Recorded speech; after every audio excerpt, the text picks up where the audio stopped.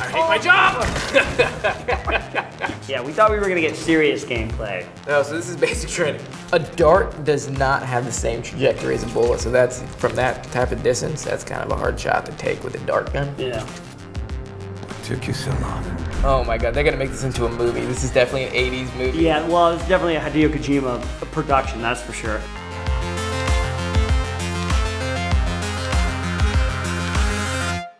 What's up, everybody? I'm Isreal Wright, former Green Beret out of Fort Lewis, Washington. And what's going on? We're back. My name is Cameron Fath. I'm a former Army Ranger out of 2nd Ranger Battalion, also out of Fort Lewis, Washington. And we are here to watch some serious, very serious gameplay with Metal Gear Solid V, The Phantom Pain. It's like he's falling!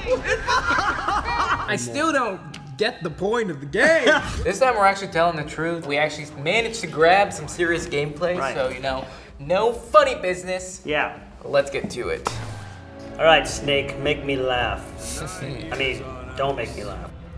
Damn, those are cool glasses. Jeffrey Eyewear, thanks for telling us what glasses he's wearing. I mean, that's a good advertisement right there. Those are called glacier glasses. They're used at high altitudes because sunlight reflects off the snow. So that's why it has that little shield right here to keep it from coming underneath. Purpose to Yeah. them.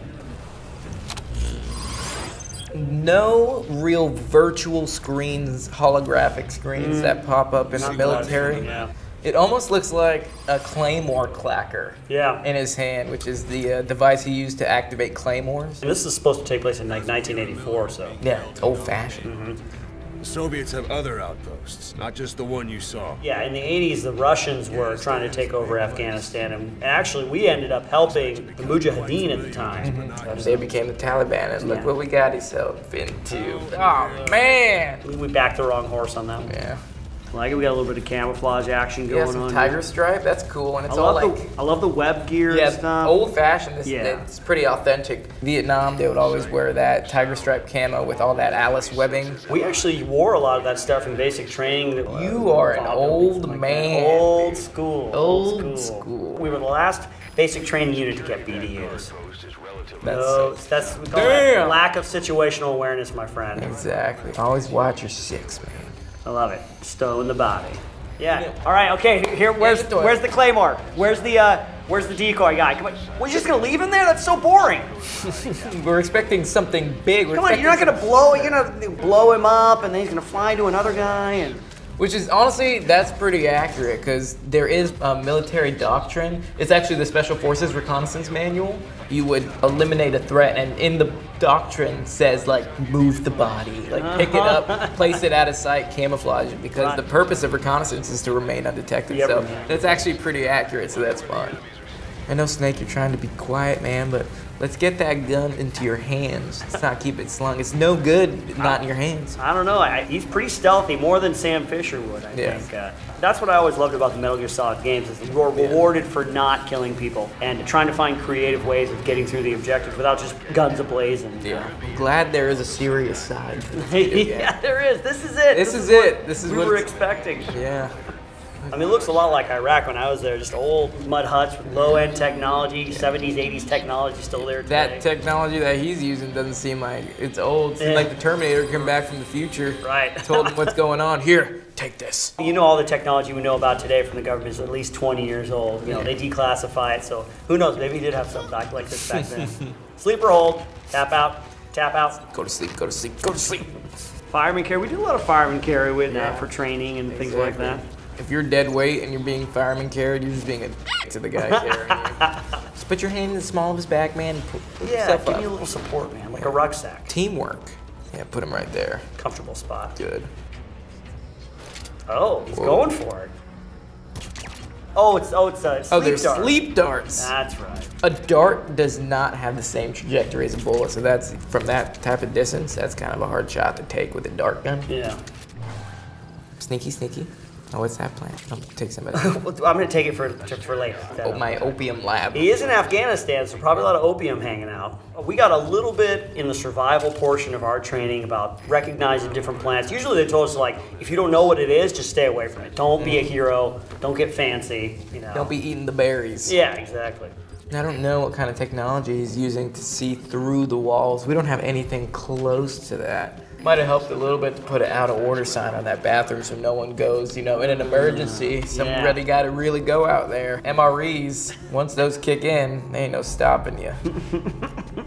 We got a little bit of that experience in SEER training with the bags over the head. The bags over the head, you know, being locked up. Oh, Miller, survive. It's me, survive.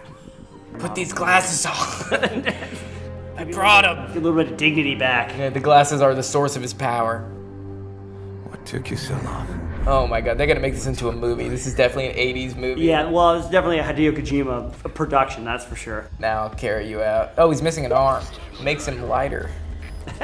Did you go on the Subway diet or did you lose an appendage? I wonder where the extraction point is. 313 meters away from this objective. Little close for an extraction.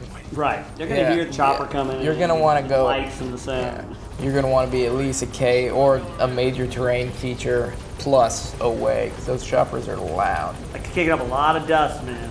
Yeah, poor horse. What is it gonna do? Bring in a Chinook so the horse can ramp blast onto it. They got a little harness they can put on him. Yeah. Tow him up. One of the funnest things I ever did in the Army is riding in the chopper at night. Yeah, dude. Put the nods on. Good memory. Sit in the door. I always loved to sit in the door. In training, the bird would flare in and we'd see like the opposition start engaging on us and we could just unload from this helicopter and it was super badass. Especially the 60s because they didn't have a door gunner. Our new mother base. I like how they have the refueling prongs that come off it. Those are cool. Yeah. Those allow the birds to actually refuel in flight. Yeah. Oh, he lost a foot. That dude is f***ed up. It's a Fulton recovery device. Oh, the Fulton recovery system. Oh, is that Harness from yourself Batman up. when he's Yeah, just that's like... what that's a version of that. Have a balloon that goes way up into the air, and Yeah, then and they that go- plane comes by. I think they did it a couple times, but it never really was widely used. What are you doing? You're on your base. Friendly, brother. Friendly fire. Eagle, eagle. It's like, this is why I hate working with Snake. And that was the last time we saw John Smith. No one really liked him anyway. Why don't you try knocking someone out with CQC next? Show how it's done. I hate my job! Yeah, we thought we were gonna get serious gameplay. No, so this is basic training. Private Wright, come over here. We need you to help us out with something. And I thought I had it bad in regiment. All these guys are new recruits. This is day one for them. It's like these guys went through a 2-year selection for this. Welcome to the team, bitch.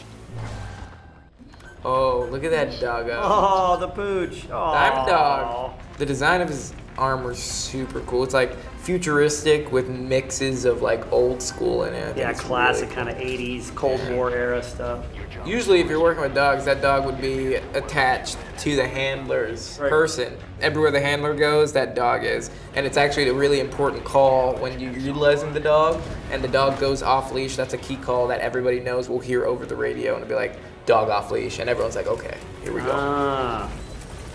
Damn, he just jumped out of that Never, helicopter. yeah, Broken not a it. good idea. Yeah. And he's sprinting it out. I love it. Yeah. He's just going for it. I love Snake. He's awesome. Nice shorts! Sorry. I wish I could wear shorts. That was the biggest thing. I was like, I just want a nice pair of, you know, multi-cam Camo, yeah, multi-cam shorts. shorts. Not standard issue. No. Damn, he's got quite the loadout right now. Sniper sleeping darts. There is no such thing as a sleeper dart. Look, I see the Z's. They're falling asleep. Unless you have a private that's really into heroin.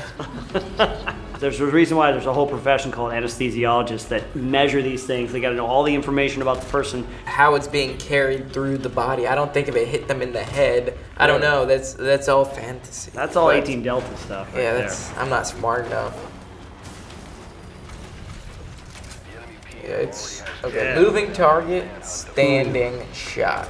Excellent. Sleeper dart at 1,000 yards. Nice. Yeah, Snake. Canine attachments, they're such a good asset to have. You could red laze on the ground, just put it on the ground to get its attention, and then I can laze a door like 200 feet away and the dog will take off like a fur torpedo into that room. You can send the dog in if you don't want to risk people, which I mean, it sounds kind of cruel, but these dogs are so trained that they will spark fear into any man that, you know, faces them. Nobody wants to get attacked by a dog, yeah. What are some of the names of the dogs? Like, yeah, it's like Caesar and Titan. You know, Mako, Bulldozer. Lennox, Yeah. Vader was one of them. He was an all-black Belgian Malinois that was attached to Delta. That dog had more kills than my entire platoon. He's sleeping on the job? Take a picture. Oh, snake. Hey, wake so up. Cruel. That's how they wake you up for fire guard. Wake up. Yeah, it's your shift. Oh, there's one. Check your bona fides. Okay, we got you, buddy. Oh, that full recovery Get outta system. Whee. Whoa. He'll be fine. He'll No be need to like give him any padding or anything. I mean, yeah, these guards are just, they don't know. I mean, you got a blazing white dog just Running across the African Sahara. just paralleling the objective. That's one thing that you're never supposed to do is just walk sideways on an objective. If you're paralleling the objective, the human eye is actually programmed to pick up lateral movement. You have to go straight back, do a bold flank, and come at it. So you're always coming at it at a straight angle. So that's why they call it a cloverleaf, because you're initially doing this to the objective. Yeah, always want to use the landscape to mask any sort of movement. Terrain is your biggest friend and your biggest enemy because it can create obstacles to your movement, especially on maps. You can't trust maps. I mean, it gives you a general idea, but floods happen, humans are changing, you know, building roads, making cuts and fills, you know, and it's constantly changing. So you don't really know what you got until you get on the ground and see it for yourself. That's the glory of recon platoons, is because they can go out, gather intel, and that's when a conventional force will come in after they've received all that information in real time. This guy's injured. Obviously, you'd have a medic on a helicopter coming in, ready to render aid right when you put flight him on medic. there. Yeah, flight medic. And I will fight tooth and nail saying that Ranger medics are the greatest medics in the military. It's a proven fact. The whole point is stabilizing until you get to higher care. It's a proven method because we haven't lost a person in regiment due to massive hemorrhaging for multiple decades, and we take real pride in that because of the way we train it. Well, I'm kind of satisfied that, you know, there's actually real aspects of this video game. It's not just all an Acme vomit explosion.